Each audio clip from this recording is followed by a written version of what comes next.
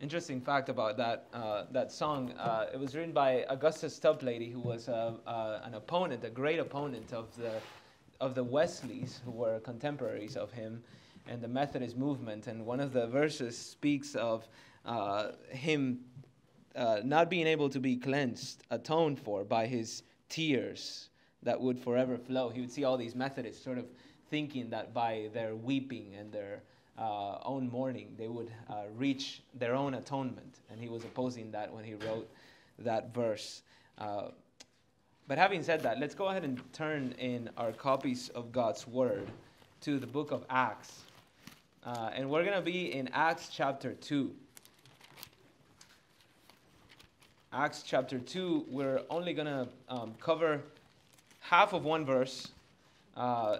This is a text that is so rich that I was hoping actually to go over all of it from verses 37 through 41 on one Sunday. But last Sunday we only covered one verse, and then this evening we're going to be speaking on verse 38, and we're going to get through hopefully part of verse 38. It's such a rich passage. So Acts chapter 2 verse 38. This is the living word of God, and it says thus. Peter said to them, "Repent, and each of you be baptized in the name of Jesus Christ for the forgiveness of your sins, and you will receive the gift of the Holy Spirit. For the promise is for you and your children, and for all who are far off, as many as the Lord our God will call to himself." Pray with me. Our great God, you are eternal, and your word is eternal. It's laid in your bosom from generation to generation, and you've given it to the sons of men so that they might have eternal life. We pray that you would open our ears to it. We pray that you would give us to understand the text and to be transformed by it and to see the glory of Jesus Christ. We ask in his name. Amen. The year was 418 AD. The occasion was the Council of Carthage. It was actually a sad occasion because in this council, a great man committed a grave error. That man was Aurelius Augustine, the most influential theologian of the Christian religion. And his error was that he presided over the council that first recognized infant baptism or pedobaptism as an established institution of the church. Before that time, there had been some practice of infant baptism among Christians, but until 418 AD, this Council of Carthage, no church canon had ever approved in writing of infant baptism. Carthage was the first, and this is what they wrote in that canon. "It's our pleasure that whoever denies that newborn Christians ought to be baptized, let him be damned." Now later, John Gill, the Baptist theologian, went on to argue that this same canon, this same belief in the baptism of infants would go on to become the pillar, the foundation of the papacy. It became the arm by which the Roman Catholic Church, the institution of the Antichrist, attempted its power grab, tried to take over the whole world. How so? Well, if you baptized every child in a nation, you turn that nation into a nominally Christian nation. When you get a number of nominally Christian nations, you get Christendom. And so you call yourself the vicar of Christ on earth, and therefore you reign as a king over all the earth. You take over as Antichrist.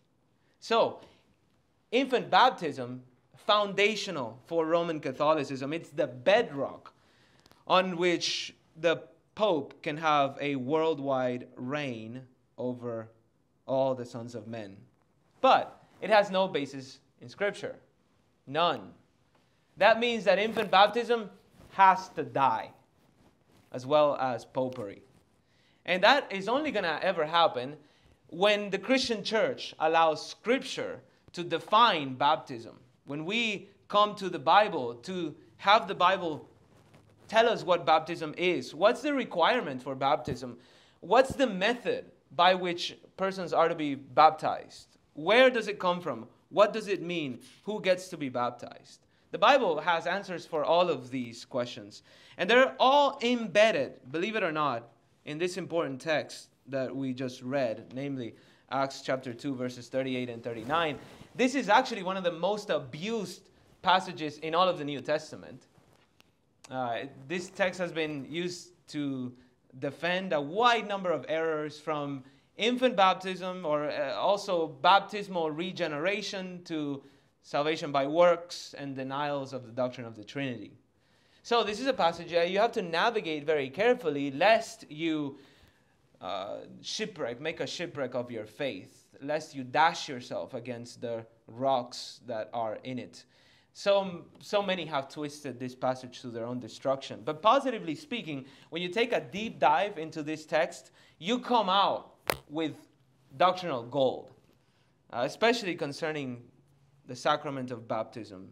This passage has the defining characteristics of baptism. First of all, it tells you what the requirement for baptism is. If you ask the question, what do I need to do in order to qualify for baptism? The text says it right there immediately, and that is repentance. Repentance. The first part of verse 38 says, Peter said to them, "Repent, and each of you be baptized in the name of Jesus Christ." He's answering a question that was proposed to him by the Jews, as we've seen in verse 37. We looked at last week. This group of people, many of them had been in Jerusalem some months before for the Passover feast. And during that time, they first hailed Jesus as their coming Messiah, their coming King. And at the end of the week, they cried out for his crucifixion. But now they had come back to the city for the Feast of Pentecost, and they witnessed a miracle. They heard a supernatural sound. They heard a supernatural sound like a mighty rushing wind. You might remember that. And when they gathered to find out what that sound was, they noticed that there were tongues of fire hovering over a group of about 120 Galileans. And those Galileans, they were all speaking in languages of the known world, clearly without ever having been taught those languages. So miraculously, they were speaking these languages. Then the Apostle Peter and the 11 behind him took the podium or some elevated place, and they began to tell this crowd of people who were witnessing these miracles what it was that was going on. The same Jews Jesus whom they had crucified had risen from the grave, Peter said, and he went up to heaven in bodily form. And the miracles that these Jews were actually witnessing, they demonstrated that the prophecies of the Old Testament concerning the Messiah were being fulfilled in this man, this Jesus of Nazareth. He had been, when he went up to heaven, and when he arose from the grave and went up to heaven, that was God the Father exalting him to his right hand. And they also understood from Psalm 110, an ancient text that they all knew, that God had promised the Messiah that once he ascended, once the Messiah had been exalted, he would crush his enemies underneath his feet. And so these men, as we saw last week, they had crucified Jesus. And so who else could be his enemies but them? In other words, they're on the chopping block and they know it. They are the enemies that are facing fierce wrath. So verse 37, we saw it last time. It says that they were cut to the heart. That refers to immediate, sudden terror and remorse. They had woken up and they realized they're on the brink of destruction. They're at the edge of a cliff. And so they ask if there's any way out of this. Is there any mercy? Verse 37, they said to Peter and the rest of the apostles, "Brethren, what shall we do? Is there a way out of this? Is there any mercy? Is there grace here?" Can we somehow mitigate the consequences of what we've done because we've noticed that there is a great God who is now looking at us with great anger, and he's exalted his Messiah and he's about to destroy his enemies? Is there mercy? And so verse 38 is the direct response to that. And what does Peter say here? He says, repent and each of you be baptized in the name of Jesus Christ. That word repent here in the Greek is metanoeo. It's a compound term, combination of meta, which you might translate as against, and noeo, which means to think. So think against, or better yet, change your mind. Change your mind. Repentance is a change of mind. Now, when I say change of mind, I don't mean the same thing that we mean by change of mind in this culture when we use that expression. When I use that expression, I've changed my mind, I tend to think of a change in preference or a change of opinion. I wanted pepperoni pizza, and I've changed my mind. Now I want Hawaiian pizza. The New Testament, however, when it uses the word mind, it uses it in a different way.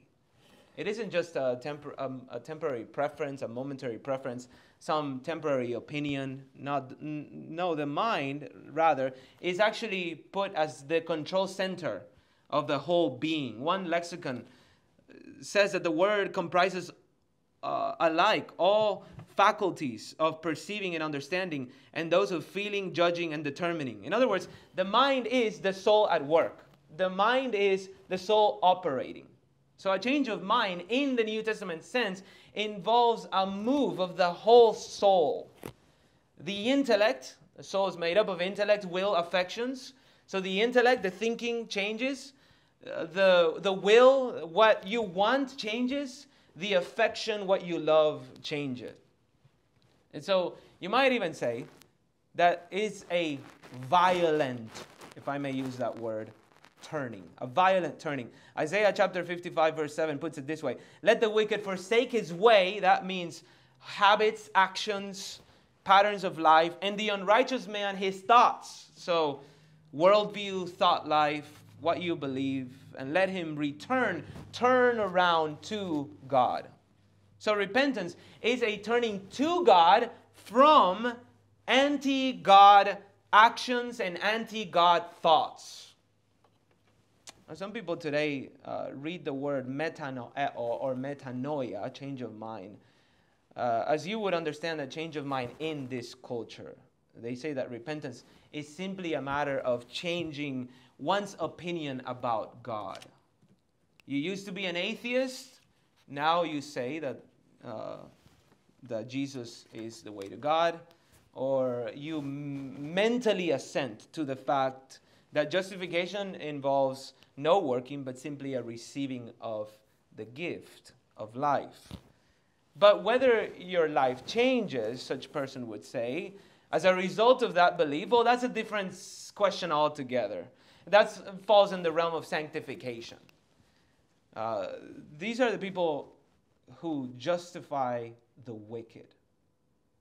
They're antinomian, against God's law, as if God's law were not for the Christian. They enable those who want to use grace as a cloak for evil. And the problem is that Peter would not have recognized that as the kind of repentance that he was talking about here. Notice he says, repent and be baptized in the name of Jesus Christ. Now, Christ is not Jesus' last name. We understand that. It's actually a title. And it means Messiah. Jesus, the anointed one, the Mashiach. And Jesus, again, he was the man whom these very people had killed. So Peter is commanding these men to identify themselves with the same man that they themselves, along with the rest of their nation, once marked out as an impostor and a false phony. They needed to publicly repudiate something that they had done. And not only that, the means by which they were going to publicly repudiate what they did by killing Jesus, the means by which they were going to do that was baptism. Now, what do these people would have known? What would they have known about baptism? Baptism wasn't part of the their ancient tradition. So what would they have known about it? Well, we know John had started baptism, John the Baptist.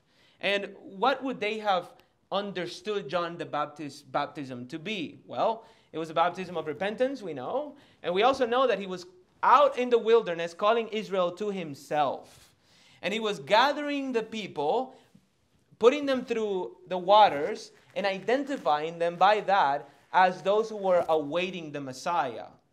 This means that John's baptism signified that the religion of Judaism was corrupt, apostate, and useless.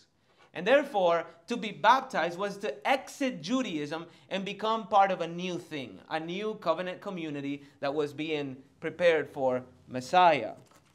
And so this is what Peter is asking. Peter is asking for more than just public identification with Jesus of Nazareth, which was difficult enough. He's asking these men to actually turn their back on their religion, their traditions, their religion of their fathers, their own religions of their friends and their childhood. And they, by undergoing baptism, were saying all of that is useless. This, of course, could have terrible consequences on them, and it would. In fact, John 9 speaks of the fact that whoever confessed Jesus would be already put out of the synagogue. And so this was something that could get you to lose your friendships, your livelihoods, your families, your houses, you name it. Baptism had, in this situation, at this moment in history, a high cost. And this is why we can talk about repentance as a violent turning of the whole being. Peter is saying, look, do this about turn and undergo this ritual that is going to cost you everything. That's what repentance is when we're talking about a repentance that is according to the will of God, to use the language of Paul in 2 Corinthians 7. This is like telling a gangbanger, do you want to be a Christian? Renounce your gang. You want to follow Jesus? Renounce your gang. They might kill you. Renounce it. There was one time that I met a man who came to church, and he asked me to meet privately, and I sat across from him in a restaurant, and he went on to tell me his story, that for years, he had given years to sexual sin, and he had gone from one marriage to another, and he had suffered horrific consequences, all in the service of his lust, and he had been left empty because of all of that. And he was telling me across from that table, I'm ready to follow Jesus. I want to do this. And so, of course, I'm happy to hear that. And so I started to talk to him about how it is that we as a church could not only come alongside of him, but also his wife that he was married to. And when I began to talk about his wife, he stopped me. And he said, no, we're getting a divorce. Decided to leave her, and she's already agreed to that. And so I said, has she committed adultery? And he said, no. Does she want to be married to you? And he said, yes. And so I said, look, if you're going to be part of this church, if you're going to walk with us, we are going to expect you to uphold your vows. Because this is what repentance is going to look like for you. This is the sin that you've kept committing. You've kept breaking your vows. So we're going to ask you, if you're going to repent, uphold your vows. That man walked away sad and never came back. Because he had remorse for his sin. He felt really bad for his sins. He had a worldly sorrow. He hated the consequences of his sin. But he wasn't willing to turn away and bear fruits in keeping with repentance. And this is the kind of repentance that Peter is talking about here. Now, this is the kind of repentance that is needed for baptism. Repent first and be baptized second. Now you ask, whatever happened to faith in all of this? Because we tend to read the texts of the apostles, and when they went out preaching, it says that they were asking people repent and believe in the gospel. or sometimes in the book of John especially, it always says believe. It doesn't even talk about repenting. So we ask, is there a contradiction here? One is saying repent, the other one is saying repent and believe, the other one is saying believe. So which one is it? Is there a contradiction? The answer is no, not at all. They're actually the same thing. Think about it. The repentance that he's talking about here is a repentance that is impossible to have without faith. Right? These people, they could not identify themselves publicly with Jesus Christ and regret having sinned against him and repudiate what they did and break with their families and their friends in terms of religion and risk losing all things of this life if they not also believed that this was the Redeemer who was going to reward them eternally for it. So this is, you might say, a believing repentance, right? The faith is embedded into the repentance that they were to be carrying out.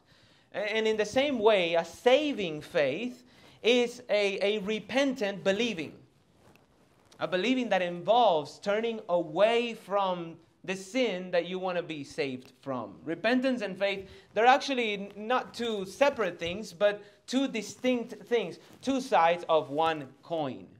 And you have to have that, the whole coin, to enter into the waters of baptism. In other words, the requirement of baptism is a changed life. A changed life. Not that the minister is going to put a camera on your shirt button and watch where you go and what you say. That's for God to do.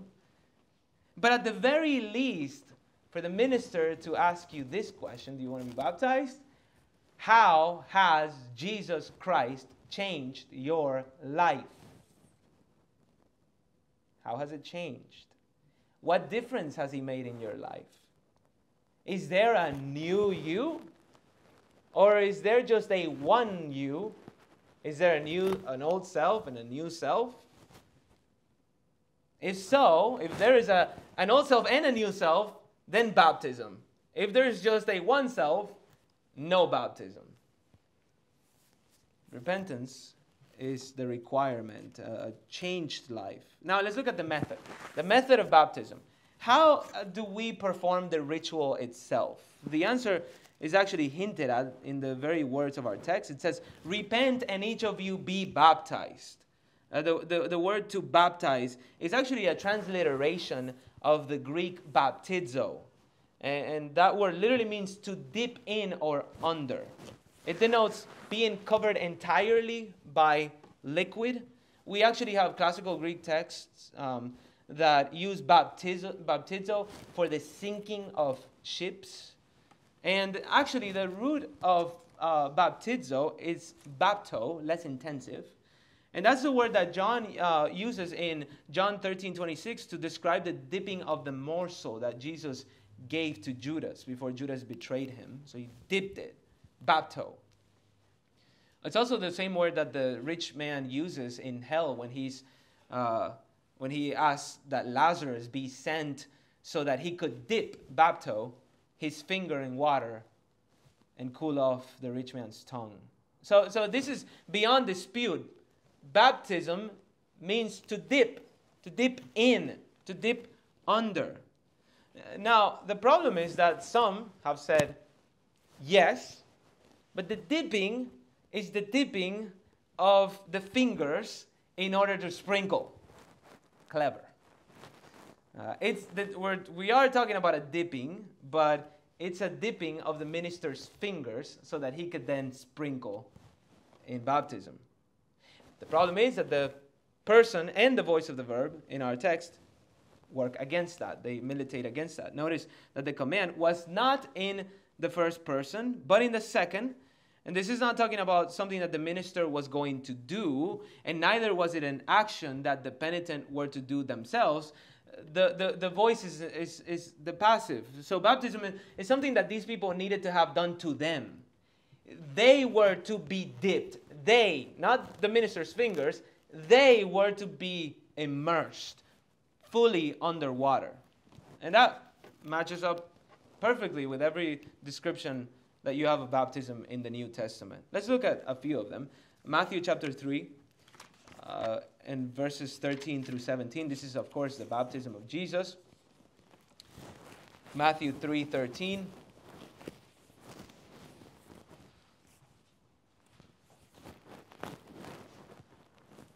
It says, "Then Jesus arrived from Galilee at the Jordan, coming to John to be immersed by him. But John tried to prevent him, saying, 'I have need to be immersed by you, and do you come to me?' But Jesus answering said to him, 'Permit it at this time, for in this way it is fitting for us to fulfill all righteousness.' Then he permitted him. And after being immersed, Jesus came up immediately from the water, and behold, the heavens were opened, and he saw the Spirit of God descending as a dove and lighting on him. And behold, a voice out of heavens saying, 'This is my beloved Son, in whom I am well pleased.'" So you see how he comes out of the water, and then the Spirit comes. It's obviously a immersion, full immersion. Why would he step into the Jordan if he's going to get sprinkled in the Jordan? That would make no sense.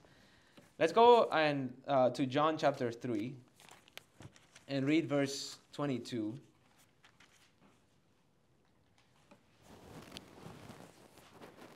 John 3, 22 and 23. Notice this one. "After these things, Jesus and his disciples came into the land of Judea, and there he was spending time with them and baptizing. John also was baptizing in Enon near Salem, because there was much water there, and people were coming and were being baptized, for John had not yet been thrown into prison." So this is what I want to show you here, that he was baptizing in Enon, which, by the way, meant springs. And it says that he was baptizing there because there was much water there. So if you had to sprinkle people, why would you go to a place where you needed a lot of water? If sprinkling is the way to baptize, then all you needed was a few drops. But John went to where there was much water. Let's do one more. Acts chapter 8. This is the account of the Ethiopian eunuch. And again, these are every text where baptism is described in some detail. The practice, the method of baptism is immersion. Acts chapter 8, verse 36. "As they went along the road, they came to some water, and the eunuch said, 'Look, water! What prevents me from being baptized?' And Philip said, 'If you believe with all your heart, you may.' And he answered and said, 'I believe that Jesus Christ is the Son of God.' And he ordered the chariot to stop, and they both went down into the water, Philip as well as the eunuch, and he baptized him. When they came up out of the water, the Spirit of the Lord snatched Philip away." So notice there's a going down and a coming up into water. So there's no doubt about it. Every single New Testament instance of baptism involves not sprinkling, not aspersion, but immersion. So you have the lexical and the grammatical information, be baptized, that proves that baptism is by immersion. Then you also have the recorded instances of the New Testament that prove the same thing. And here's another thing. Baptism symbolizes something, right? And the thing that it symbolizes is best symbolized by immersion, right? Because baptism is a reenactment of what? Of the burial and the resurrection of our Lord Jesus Christ, right? I hardly have to take you to many passages. I'll just give you one. Romans 6, chapter 6, Romans 6, verses 4 and 5.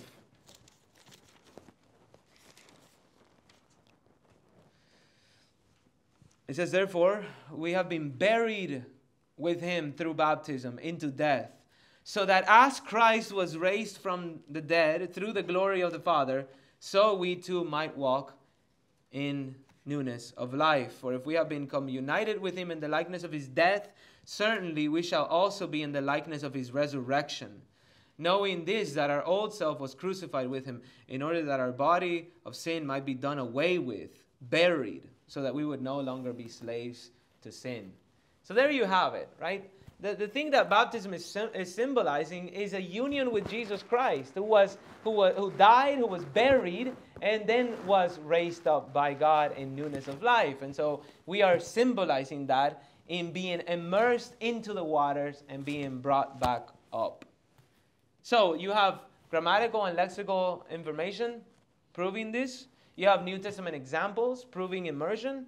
You have the reality that baptism symbolizes, proving immersion. And then here's one more.